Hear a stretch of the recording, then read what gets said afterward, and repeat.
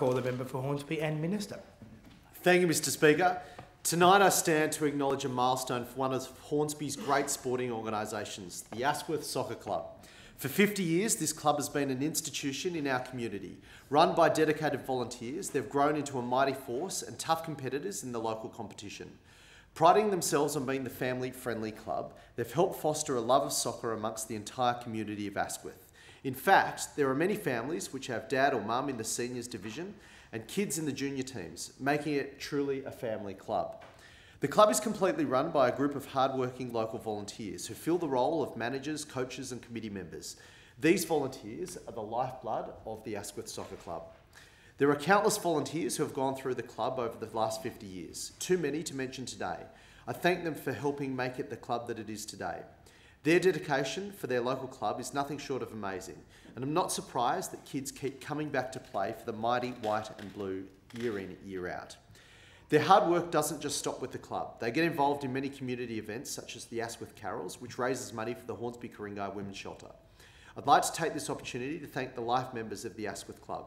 Sam Castle-Nouveau, Alan Davis, Neil Harris, Derek Harwin, Tony Stevens, Gary Tynerman, Chris Hemming, Stephen Hemming, Jeffrey Myers, Jason Brown, Richard Pilgrim, Michael Persch and Michael Lamberger. A life membership is never given by the club lightly, and some of these volunteers have given more than 40 years to the mighty white and blue. Thank you for your dedication to our local community. The current committee is headed by Club President John Humphreys and Darryl O'Brien assisting as Secretary. Evan Burns, Grant Harlow, Adrian Scott, Julie Creasy, Mark Williams, David Harron, Kieran Rice, David Berry, Evan Burns, Matt Westrip, Robert Lee, Ryan Farrow and Pia Scott all assist in the day-to-day running of the club. Without these amazing volunteers and all the volunteers who've come before them, the Asquith Soccer Club would not be the place that it is today. The Asquith Soccer Club first entered a team in 1969 in the Division 2 competition. They were champions that first year, and right through the 70s, the Asquith Strip dominated the Division 1 competition. Their all-age team also regularly made it into the top 4. Then in 1979, the first grade team were both runners-up and took out the one and only KDSA Cup for the club. While the reserve grade side were also premiers that year, making it an extremely successful year for the club. The next 10 years saw a dip in the club's success. While the top team couldn't break through the drought, the reserve grade side was able to win 3 straight titles from 1982 to 1984. This decline continued until 1992, by which time the Division 1 team had slipped down to Division 4. However, the community was behind the club and the volunteers, players and supporters were determined to see it succeed again. Over the next 10 years, they continued to pour their heart and soul into the club. By 2001, they were back in Division 2 and won the title, which gave them promotion to Premier League. The club was now a strong competitor again. They went on to win the Premier League title for 5 years straight. This set the record for the most consecutive Premier League titles by any club. In 2004, Asquith were runners-up in the New South Wales Champion of Champions tournament, and the Premier League reserve grade were also winners this year. With this great success, the club has grown stronger, and by 2009 had men's teams in first and reserve grade in Premier League, Division 3, Division 4, Division 5, Division 6 and over 35s. This was also another year the Premier League side took out the trophy honours.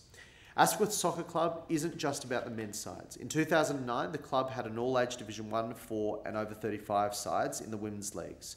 More recently, the Asquith Club has moved away from the Premier League squads and instead focused on the grassroots development of upcoming players and significant growth of girls and women's football. The club now has 3 women's teams, ensuring up-and-coming junior girls have a senior team to progress into. In 2014, the Division 4 team took out minor and major premiership and earned promotion to Division 3. The men's over 35 team were runners-up and the women's over 35 team were Division 2 champions, while the junior teams had 5 out of 7 competitive age teams reaching the final series.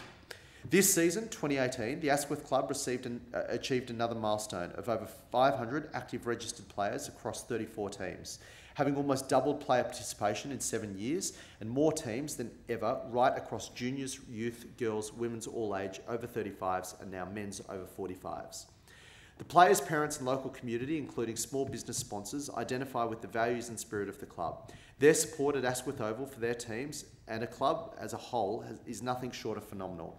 You will often find home games filled with families having picnics on the sidelines. Asquith Soccer Club recently won the Hyundai Goals for Grassroots, which saw their junior team take the field with the Sydney FC players during the A-League final. They also are deserved recipients of the New South Wales Local Sports Grant, which has provided much needed funding to purchase playing strips, footballs and equipment, such as defibrillator for installation of Asquith Oval. This club is a shining example of the character of the people of my electorate that I have the pride and privilege of representing. Congratulations to Asquith Soccer Club on reaching this impressive milestone, and may there be 50 more years of successful football to come. I'd like to thank the member for Hornsby.